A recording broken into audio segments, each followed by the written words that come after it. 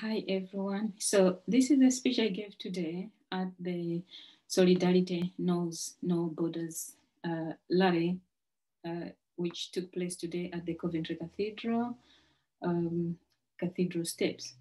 Good afternoon. Thank you for coming despite the weather. We are protesting this weekend all around the country and raising our voices against the hostile environment that is taking away dignity for migrants and refugees, and it is costing lives. We are here to mark 10 years since the murder of our brother Jimmy Mubenga, not in the US, but here in the UK. Jimmy Mubenga was murdered when G4S guards restrained him on the plane, despite him saying he couldn't breathe. As George Floyd's killers has just been given a bail and released, G4S guards were cleared of murdering Jimmy Mubenga.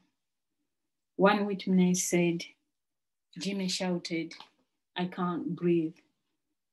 His wife said, "I feel so sad. I don't know. I was thinking if I was there to help him." The children can't stop crying, and I don't know what to say to them. The passengers on the plane were offered counseling. The guards were cleared of all wrongdoing.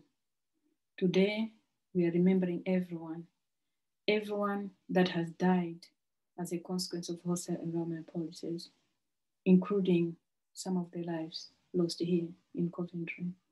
I would be here all day if I had to list all of them.